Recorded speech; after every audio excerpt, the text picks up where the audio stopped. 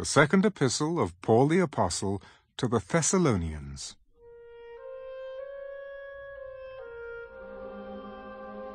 From Paul, Silvanus, and Timothy to the church of the Thessalonians, in God our Father and the Lord Jesus Christ.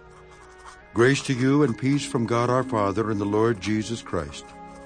We are bound to thank God always for you, brethren, as it is fitting, because your faith grows exceedingly, and the love of every one of you all abounds toward each other, so that we ourselves boast of you among the churches of God for your patience and faith in all your persecutions and tribulations that you endure, which is manifest evidence of the righteous judgment of God, that you may be counted worthy of the kingdom of God, for which you also suffer, since it is a righteous thing with God to repay with tribulation those who trouble you, and to give you who are troubled rest with us, when the Lord Jesus is revealed from heaven with his mighty angels, in flaming fire, taking vengeance on those who do not know God, and on those who do not obey the gospel of our Lord Jesus Christ.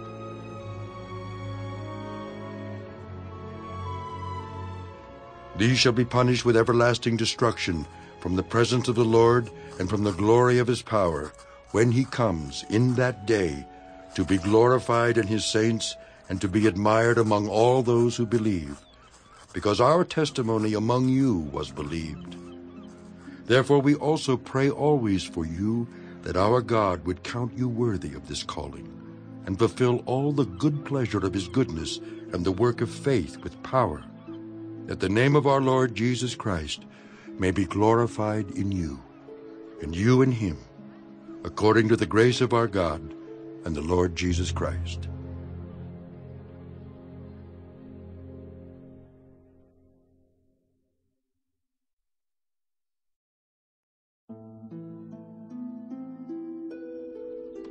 Now, brethren, concerning the coming of our Lord Jesus Christ and our gathering together to him, we ask you not to be soon shaken in mind or troubled, either by spirit or by word or by letter, as if from us, as though the day of Christ had come.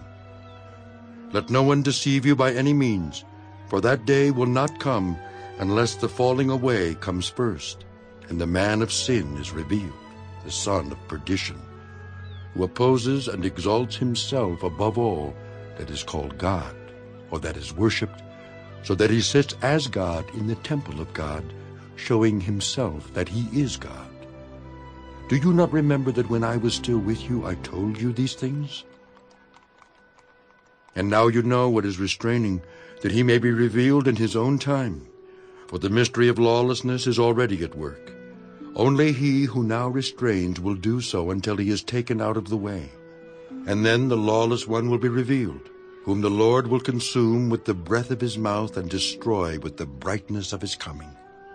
The coming of the lawless one is according to the working of Satan, with all power, signs, and lying wonders, and with all unrighteous deception among those who perish, because they did not receive the love of the truth, that they might be saved.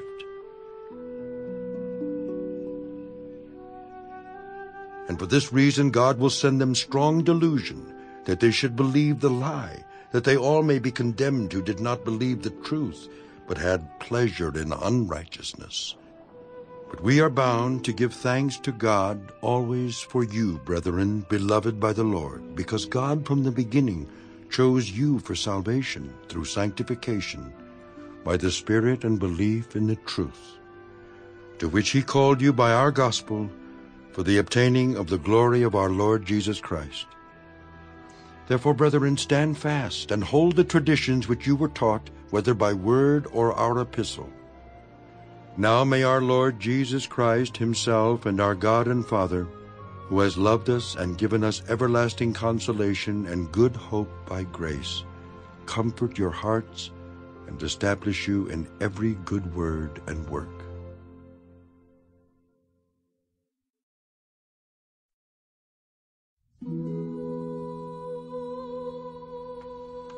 Finally, brethren, pray for us, that the word of the Lord may run swiftly and be glorified, just as it is with you, and that we may be delivered from unreasonable and wicked men, For not all have faith.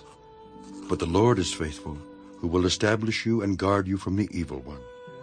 And we have confidence in the Lord concerning you, both that you do and will do the things we command you. Now may the Lord direct your hearts into the love of God and into the patience of Christ.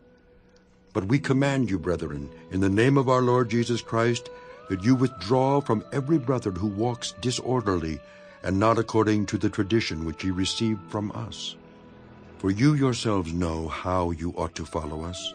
For we were not disorderly among you, nor did we eat anyone's bread free of charge, but worked with labor and toil night and day, that we might not be a burden to any of you, not because we do not have authority, but to make ourselves an example of how you should follow us.